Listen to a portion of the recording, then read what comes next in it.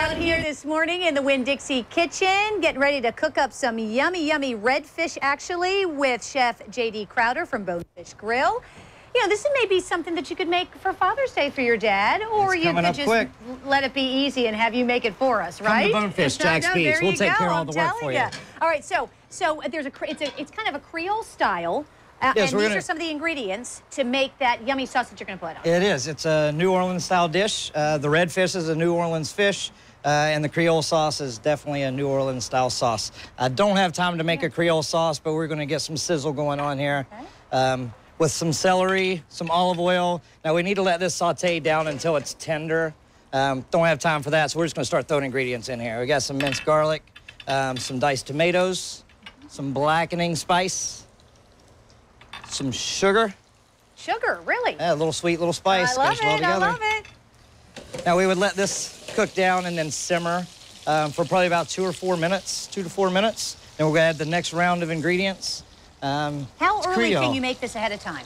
You can actually make it and keep it for 2 days. Oh, great. Perfect. So it's pretty good. It's pretty self-sustained. And it's probably for 2 days is kind of better because it lets the once those spices go in, it does. It'll change the flavor over a couple days. We're going to add some hot sauce because you have to have some spice in our Creole dish. Some sliced green onions, little parsley, and this fantastic sauce will cook down over some time, and then we will have. With the magic of TV, voila.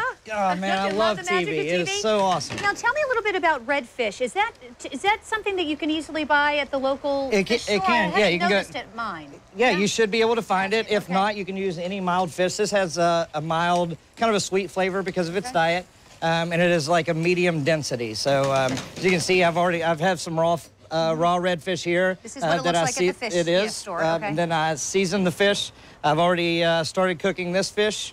And then, of course, I've got some finished products as well. That Creole sauce actually went down pretty quickly.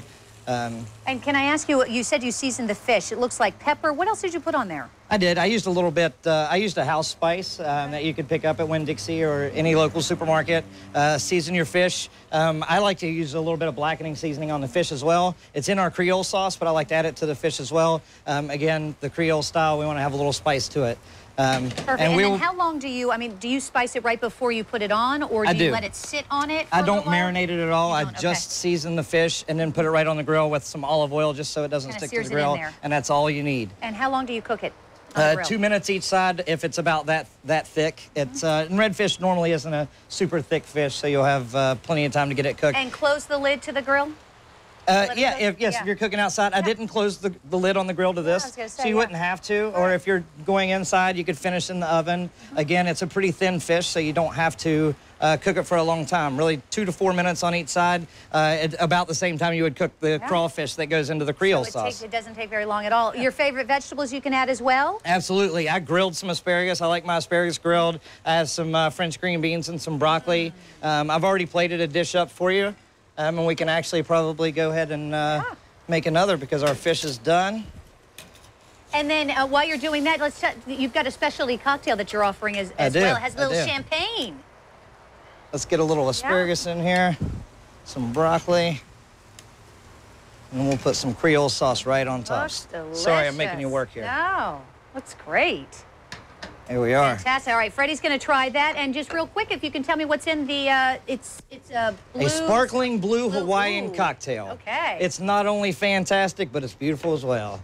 You can use any of your favorite rum. I use Cruzan Guava rum. About 1.5 ounces of that.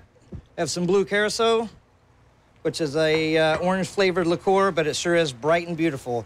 This is Coco Real, which is just a cream of coconut. Just a touch of that to give it a little coconut.